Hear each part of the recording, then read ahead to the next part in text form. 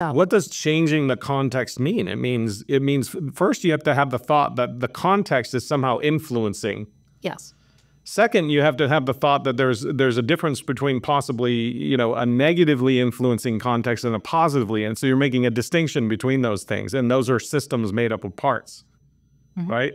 And then you have to say, oh, okay, now I have to change my surroundings from this kind of surrounding to this kind of surrounding. So, right? Yeah. And that starts at when I go shopping at the grocery store, or when, you know, I choose things not to bring things into the house. It starts with changing my friends, you know, who want to party all the time or whatever, right?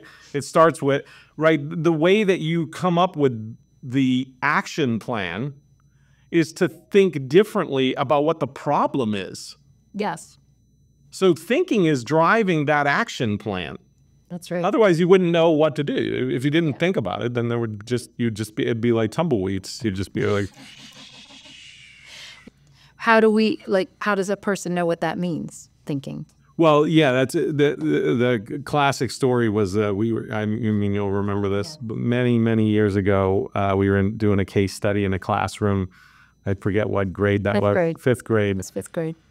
And I see you know the story right away because we've told it so many times. The teacher was saying, you know, show me your thinking. Tell me about your thinking. Really emphasize, think about it. Think about it.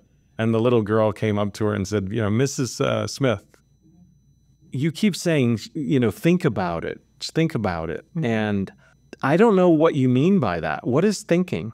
Yeah. And it's an absolutely brilliant question. What is thinking? Yeah. It's a question that our research has spent, all of our 30 years of research has spent simply answering that question. Well, I would say, and that was a pivotal moment for us, because that was early on. And we're like, oh, wow, we should probably start at the beginning. Yeah. Like, what does it mean to think about something, to think something through? So what we know 30 years later is thinking is we distinguish between this and that. And we're doing that constantly, every day, every minute, every second of every day. We're distinguishing between this and that. You know, even to take a footstep, we're distinguishing between, you know, an unstable landscape and a stable landscape, like a floor versus rocks or whatever. I mean, we're distinguishing with our tongue, we're distinguishing with our ears, we're distinguishing with our eyes, and we're distinguishing concepts with our brain. Yes. So we're constantly making distinctions between identity and other. So that's the D in DSRP.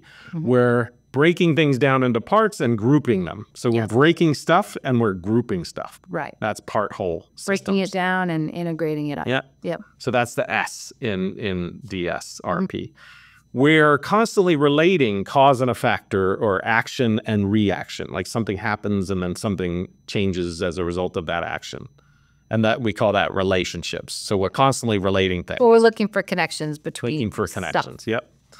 And we're doing all that from our or from different perspectives. And when we change the perspective, we change the frame, we change the things in the frame, right? Just like when a director goes like this. When he changes the frame, he changes what's in the frame, he changes how things interrelate in the frame, what's seen, what's not seen, right? The distinctions, all that kind of stuff. So when we answer the question, what is thinking? When we answer that little girl's question, the answer is thinking is the process of organizing information to make meaning. Yes. Or mental models. Mental models and meaning are the same thing. Right. So we take information, we organize it in DSRP ways. Meaning we distinguish it, we relate it, we group it, we look at it from different perspectives. Yep. And that in a very dynamic process. DSRP is very dynamic, so it's not this and then this and then this. We episode on buckets. But, you know, so we take information out in the world, we organize it in a particular way, and out of that we get meaning or mental models. Right. And that process is called thinking. That's what thinking is.